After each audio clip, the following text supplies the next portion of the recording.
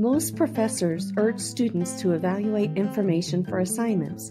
However, how do you know whether you can trust a source of information? This video on knowledge creation will help you do just that, because once you understand how knowledge is created and shared, then you can better evaluate sources.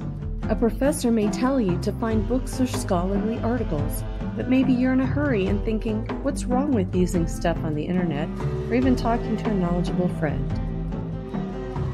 While the internet, social media, and even personal connections can provide relevant information under certain circumstances, would you really trust it if your life depended on accurate information, like knowing the best treatment for a life-threatening condition, or how to avoid a lawsuit, or even how to invest wisely for your retirement? Using sources other than the internet isn't just about not annoying your professors. It's about becoming a more knowledgeable human being, one who doesn't share fake news with your friends.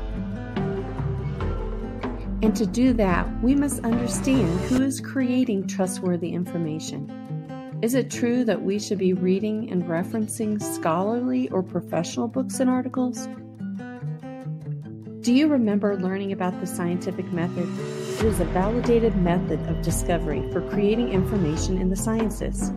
Whether by scientific experiment, a literary analysis, or a sociological case study, academic disciplines have various methods for creating reliable information. In an information literate society, scientists, scholars, and researchers are continually discovering and creating information, and it is transferred or shared to others through conferences, books, scholarly articles, and even in government statistical sources. In time, this information is shared by media professionals to inform the public. When ethical, they are committed to citing and using unbiased sources. They repackage what may be scholarly and technical information into a user-friendly format, which you may find via a podcast, news report, or website. The final stage in a successful transfer of information is that the general public stays informed in order to share accurate information in their conversations and social media. However, there has been a breakdown in this process, and people don't often consider the credibility of the people they allow to inform them.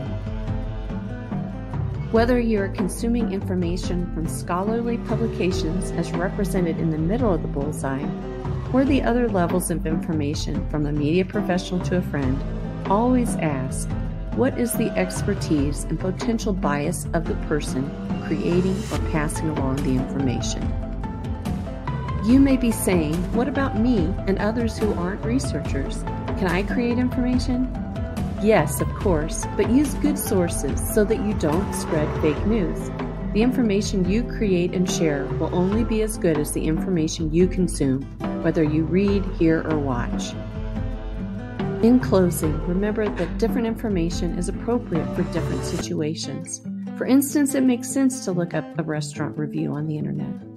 Also, information varies in quality whatever the source. And finally, it is key to always ask who wrote this information and are they credible. For my inspiration for this video, check out some theories I learned in library school.